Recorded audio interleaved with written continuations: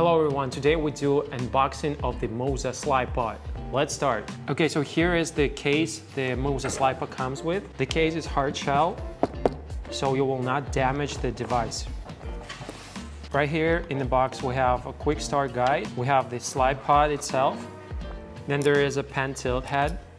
Then there is an adapter so you can screw on your own devices. Then there is a tripod and the wooden handle. The Slypod comes in a carbon finished body, and you also have a rubber handle right here so you have a better grip while using the device. Now let's mount the quick release plate on top, and you can do it in no time. Just slide the quick release plate on top and lock it like this. In order to use a Slypod with the camera, first you need to mount a quick release plate on your camera, and then you need to put the camera on the Slypod like so. It's a Manfrotto quick release plate, and you basically just slide the camera like this until you hear the click, and the camera will not fall even if you leave the screw loose.